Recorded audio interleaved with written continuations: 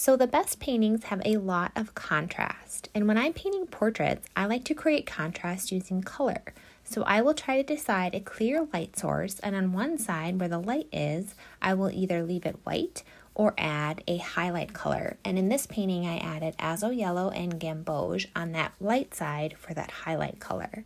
And on the shadow side, I'm going to add cobalt teal.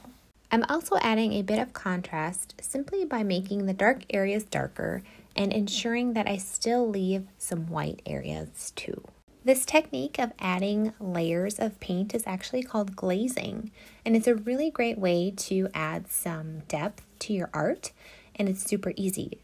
So you'll see that all the under layers are completely dry before I add these colors, and that's especially important when you're adding yellow so you don't get green. It's time to glaze. Let's paint.